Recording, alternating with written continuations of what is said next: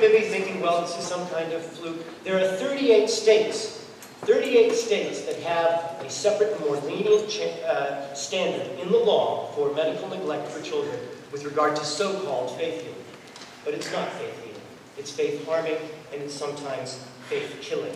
And it's very dangerous, and hundreds of children have died, and thousands upon thousands of children have suffered horrible agonies as a result of this. Now, I have given you just 2 examples, but there are many examples in many areas of law in my book, Attack of the Theocrats. Whether it's policy in the United States military, whether it's health care, whether it's reproductive health, whether it's end-of-life care, a whole range of policy issues where there is privileging of religion in law that harms real people, things that we need to address. And you've heard the question. Many people have heard the question if they're secular, how can you be moral if you're atheist? How can you be moral if you're secular? Well, I don't think that's a fair question to ask anyone as a category of person, but I do think it's fair to ask people who are religious, will you join us in speaking out against these laws, because it is these laws that are immoral. And in my book, I offer a modest plan to take over the United States. Are you with me? We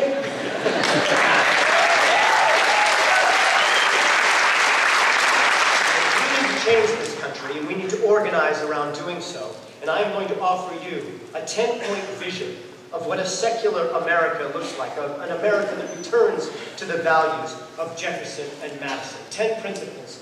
Number 1, our military shall serve and include all Americans, religious and non-religious, with no hint of bias and with no hint of fundamentalist extremism coloring our military decisions at home or abroad.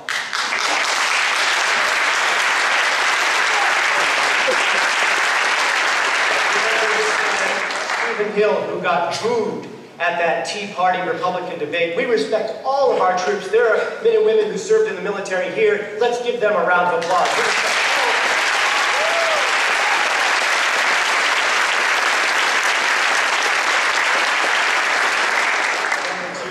Any or federal or state-funded program, whether offering services, domestic or foreign, that relates to sexual decisions shall be based on science and public health, not on religious bias or the denigration of women or sexual minorities. We will stand up for that.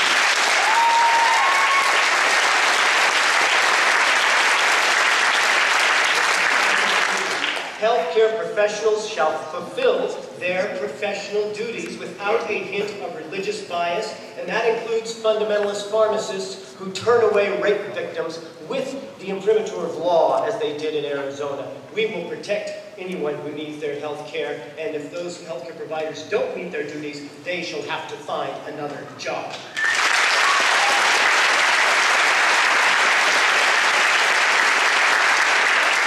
Number 4, there shall be no bias regarding religion in land use planning or environmental laws, as there are now, or discrimination in employment based on religion in some areas, as there is now. We will end that.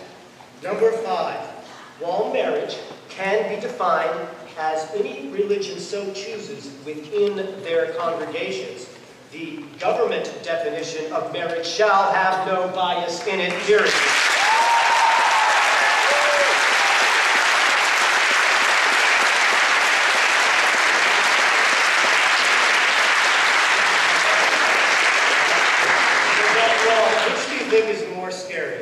This anti-gay crusader, Ted Haggard, preaches against gay sex while having gay sex on meth? Or Sulu from Star Trek is going to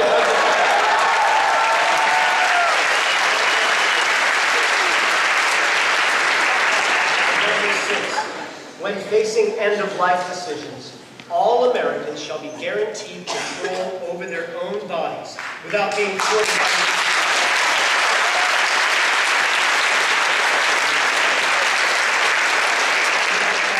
America's youth shall never be subjected to religious bias in education. If there's 1 penny of government funds involved, there will not be 1 iota of religious bias.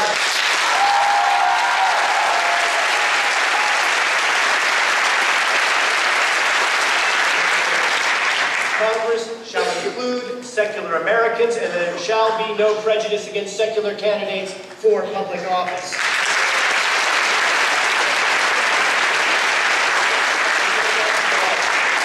In my book, I talk about people who are already there, like Mr. Sam Torrum, who's been in Congress. Do we prefer him? Or would we prefer Bill Gates, who does good works and happens to be a secular American?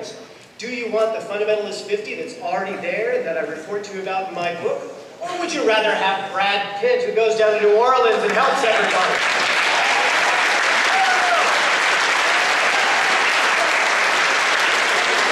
In your state of Kentucky, you have Senator Rand Paul, who gave a speech at the convention of the Constitution Party.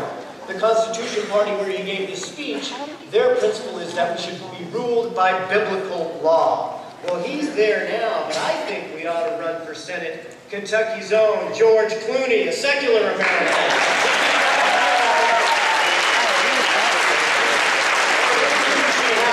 The Kentucky-born Abraham Lincoln, whose law partner said he died an unbeliever. Let's have her for example.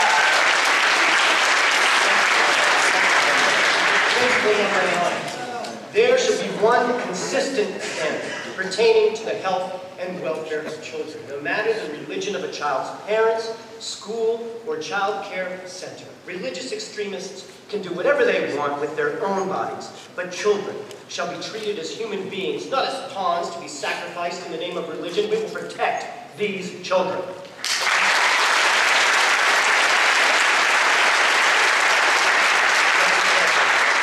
Medical, technical, and scientific innovation shall be dedicated to the health and advancement of our fellow citizens. We can do things with stem cell research to help with Parkinson's, to help with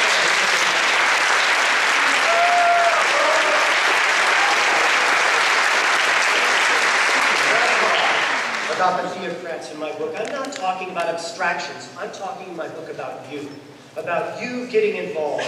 I joked earlier about the Creation Museum in Kentucky, but really it is a lie to young people. It is an injustice to the people of this country. And now they're expanding, as many of you know, with this so-called Ark Encounter, which gets a $40 million tax cut here from the state of Kentucky, while your state commissioner of education has announced that they're going to be cutting for public schools. Think of the contrast. Get active and help us change this. Because what we need to worry about in this country is not the angry atheist. That's a myth. What we need to be ready to address is the fanatical fundamentalist. We need to overcome the fanatical fundamentalist, and we will do so with the affable atheist. I